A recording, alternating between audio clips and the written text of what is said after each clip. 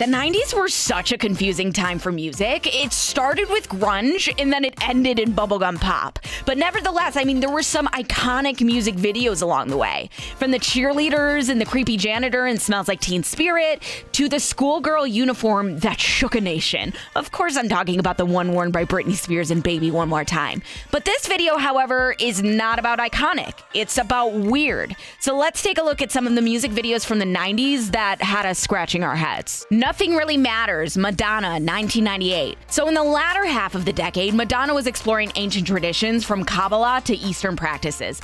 That, however, does not begin to explain the video for Nothing Really Matters. I mean, yes, she looks fierce as hell in this short red kimono, but everything else is a giant question mark. Like, what is the meaning of the plastic bags filled with water? Who are the people in the white that are dancing like zombies? It could all just be in the name of Nothing Really Matters, but whatever. It's Madonna. Her makeup is fire, and the song is highly underrated, if you ask me. Sock It To Me, Missy Elliott and Da Brat, 1997. So, if you didn't notice, late 90s and early 2000s music videos were all about the green screen. They also used a ton of CGI and space motifs, and the video for Sock It To Me by Missy Elliott and Da Brat were one of those gems.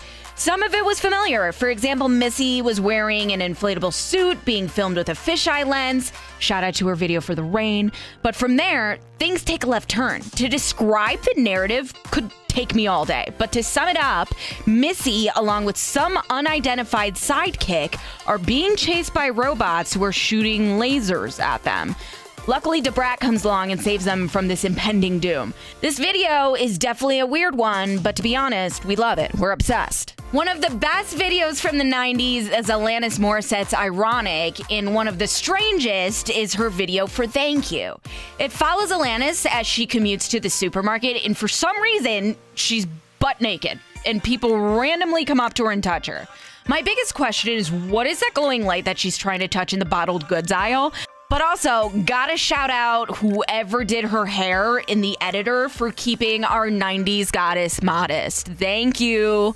But seriously, this video, it's like oddly beautiful, and if you haven't seen it since the 90s, it's definitely worth the trip down memory lane. Brain Stew / Jaded, Green Day, 1995. So Brain Stew / Jaded by Green Day begins in a sepia tone. It shows the band on the couch in the middle of a landfill, nothing too weird. I mean, maybe it's a commentary on the environment, but then comes the hula dancers. What? And then cut to this lady lip-syncing for her life. And then 3/4 of the way in, there's a horse frolicking in the trash, and suddenly it turns from sepia tone to Technicolor, and then this is where we give up on trying to figure this one out. And look, we're not judging. It's the amazing videos like this that keep Green Day relevant decades later. No Diggity by Blackstreet featuring Dr. J and Queen Pen. Oh, it is straight fire. If you play this at a party and watch anyone who lived through the 90s, they're gonna go wild. Now, the video has all the hallmarks of a classic. It has a poppin' beach house party, gorgeous beauty shots, attractive people dancing and having a good time. And then there's this. How do puppets just pop up playing the piano and guitar and no one's going to address it? There is no other decade this video would have made sense other than the 90s. Again, though, we stan. Hooked on a Feeling, David Hasselhoff, 1997. Okay, you know when you're drunk at a karaoke bar and then you grab the microphone and they play lyrics over stock footage that makes absolutely no sense? Well, take that and add David Hasselhoff and you have the wonder that is Hook on a Feeling. I mean, we should have known what we were getting into with the David Hasselhoff video, but wow. I mean, the costume changes are one thing. He goes from a fur Eskimo coat to a handsome suit in literally just a matter of seconds. And let us not forget the backup dancers who are actually angels descending from the heavens. I mean, the cherry on the cake here truly is his acting.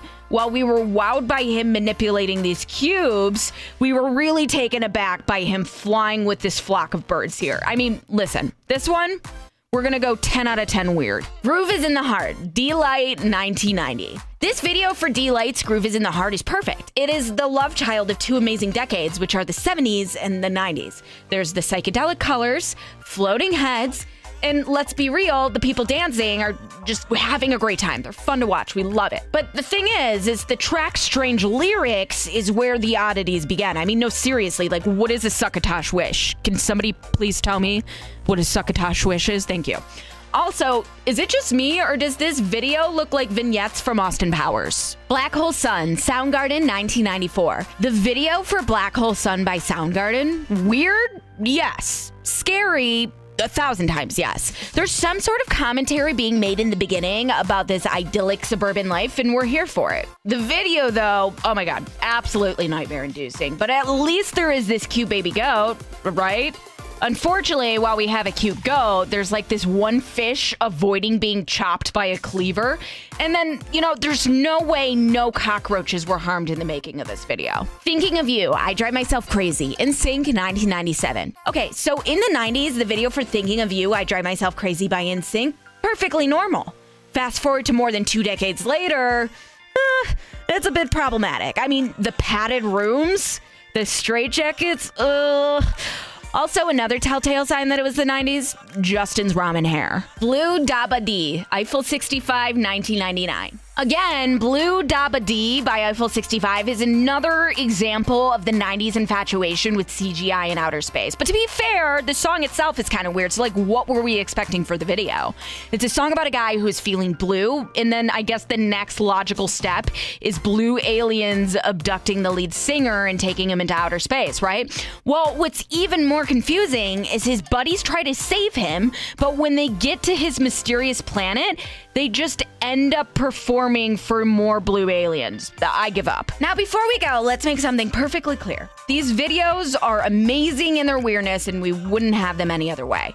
To the 90s, we love you and we miss you. Take care of yourself, sweetie.